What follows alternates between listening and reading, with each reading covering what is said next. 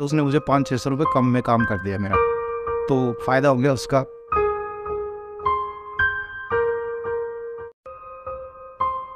One plus का बड़ा शौक चढ़ा हुआ है दोस्तों आजकल लोगों को वन प्लस का फ़ोन खरीदने की, है ना। तो वन प्लस के बारे में कुछ खास जानकारी आपको देता हूँ।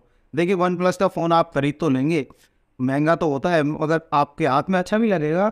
मगर देखिए, कभी कभी क्या होता है कि हमारे हाथ से जब डिस्प्ले टूट जाती है ना, फ़ोन गिरेगा, गिरना तो लाजमी सी बात है, कभी भी गिर सकता है फ़ोन, और डिस्प्ले उसकी टूट सकती है। जैसे कि एग्जांपल के तौर पे मैंने एक फ़ोन खरीदा वन प्लस C2 5G, तो मेरे हाथ से फ़ोन गिर गया, गिरने के बाद डिस्प्ले टूट गई।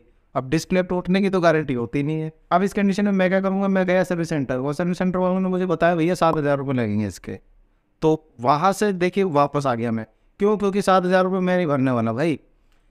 80% लोगों की बता रहा हूँ भाई साहब, जो बंदे फ़ोन यूज़ करते हैं ना वन प्लस का, और उनकी डिस्प्ले टूट जाती है, वो सर्विस सेंटर जाते हैं ना, तो 80% लोग वापस आ जाते हैं। और उसके बाद फिर वो ढूंढते हैं कोई लोकल मोबाइल रिपेयरिंग शॉप, और लोकल मोबाइल रिपेयरिंग शॉप पर जब आप ठीक कराने जाओगे ना, तो वहाँ पर क्या होता है कि जैसे मैंने एग्जांपल दिया वन प्लस C2 5G की बता रहा हूँ, बाकी कोई भी मॉडल हो आपका वन प्लस का, आजकल सब में सब सारे मॉडलों में दिक्कत आ रही है भाई। मैं सारे मॉडलों में देख चुका हूँ, क्योंकि हम रिपेयर करते हैं भाई, सारा दिन डिस्प्ले डालते रहते हैं फ़ोन के अंदर, ठीक है। तो इसलिए आपको अवेयर कर रहा हूँ कि आपके पैसे बर्बाद ना हो, मैं चाहता हूँ आपके पैसे बचे रहें। दोस्तों, आप अगर कुछ वक्त मुझे दे रहे हो ना, मेरी वीडियोस देख रहे हो, आप कुछ टाइम स्पेंड कर रहे हो मेरी वीडियो देखने में, तो मैं चाहता हूँ मैं भी आपके लिए कोई वैल्यूबल चीज़ नहीं कर रहा हूँ, आपका नुकसान होने से बचाऊँ।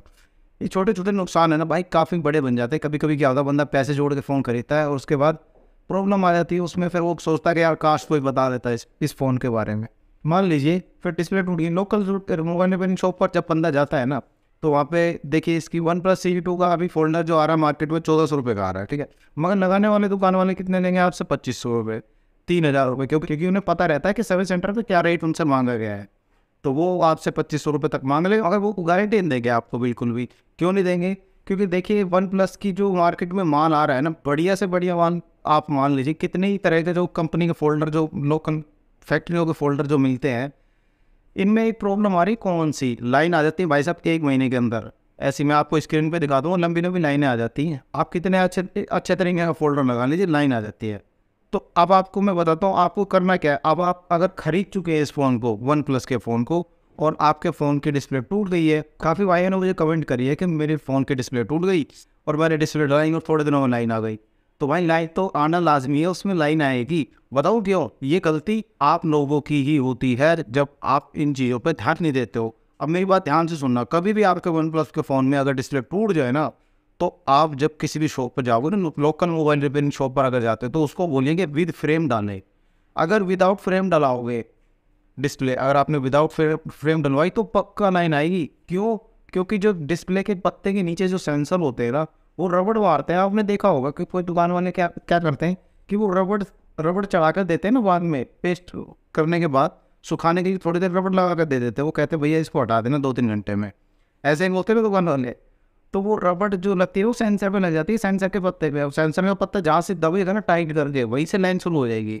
वो पत्ते की वजह से लाइन आती है, ना कि डिस्प्ले की वजह से। काफ़ी दुकान वाले तो जानते नहीं इसके बारे में, और अभी भी जो दुकान वाले जो गलत बोलते हैं ना मेरे बारे में, वो भी अभी देख के ना कहेंगे कि यार बंदे ने बात बहुत बढ़िया बता दी।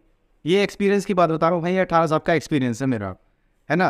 तो लाइन जो आती है ना भाई साहब, लाइन आती है टाइट रबड़ मारने की वजह से, और वो धीरे धीरे वो आपको 15 से 20 दिन में लाइन आनी शुरू हो जाएगी। तो किस पे आएगी लाइन? विदाउट फ्रेम वाले पे। अगर फ्रेम के साथ आप डलवाते हो तो थोड़ा सा आपको चार्ज 200-300 रुपये फालतू पड़ जाएंगे, मगर उसमें लाइन नहीं आएगी, क्योंकि वो पेस्ट फ्रेम के अंदर पहले से होके आती है मशीन से, पंचिंग मशीन से, ठीक है। तो आप फ्रेम वाला फोल्डर डलवाइएगा अगर वन प्लस का फ़ोन आपके पास है तो उम्मीद करता हूँ ये जानकारी आपको, छोटी जानकारी काम आई होगी, क्योंकि काफ़ी भाइयों ने मुझे कमेंट करी थी कि सर परेशान हो गया 4 बार। एक भाई ने तो मुझे कई बार कमेंट करी, वो उसने एक ही महीने में है ना 3 फोल्डर डाल लिए भाई साहब, और कितने कितने के 2500-2500 रुपये के 3 फोल्डर डाले उसने एक महीने के अंदर, और तीनों में लाइन आनी शुरू हो गई। कभी साइड में लाइन आ जाती है, कभी बीच में लाइन आ जाती है।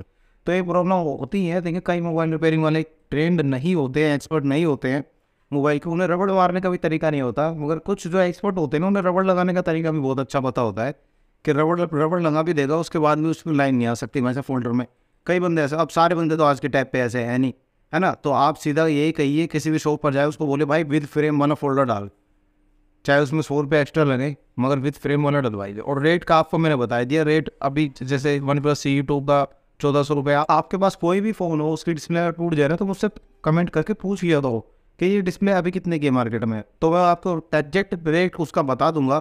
उसके अकॉर्डिंग आप दुकानदार से बात कर सकते हैं, आपके और भी पैसे बचेंगे। काफ़ी भाई बताते हैं कि मैं दुकान पे गया था, आप ये वीडियो देखकर मुझे डिस्प्ले पता चली थी, आपने बता दी थी कितने की थी, तो दूसरे बंदे ने पहचान लिया कि भाई इसको तो रेट का पता है, तो उसने मुझे 500-600 रुपये कम में काम कर दिया मेरा, तो फ़ायदा हो गया उसका। वरना भाई 1000 रुपये 1500 रुपये तो वो एक्स्ट्रा ले लेते हैं डिस्प्ले डालने के, कई बंदे जिसको नॉलेज नहीं होती उससे, है ना। उम्मीद करता हूँ आपको OnePlus वाली वीडियो थोड़ी बहुत पसंद आई। अगर ऐसी वीडियो और भी चाहिए आपको तो भाई फिर सब्सक्राइब कर लेना, और बेल आइकन एक होता है उस पर टिक कर लीजिए। काफ़ी बंदे मुझे कमेंट कर रहे हैं कि सर आपकी वीडियो दोबारा नहीं मिलती, एक बार वीडियो देख ली तो दोबारा फिर आपका चैनल ढूंढना पड़ रहा है नाम ले लेके, उसके बाद वीडियो अपने आप आ नहीं रही है हमारे पास। तो भाई वो बेल आइकन का एक ऑप्शन होता है, यूट्यूब ने दे रखा। आज के टाइम पे बहुत ज़्यादा उन्होंने बदलाव कर दिए यूट्यूब पे, कि उसमें बेल आइकन का बटन होता है, उस पर टिक कर दीजिए, तो जैसे ही मेरी अगली वीडियो आएगी आपके सामने आ जाएगी। अभी मुझे और भी मॉडलों के बारे में काफ़ी बातें आपको बतानी है, लंबी हो जाएगी वीडियो ज़्यादा।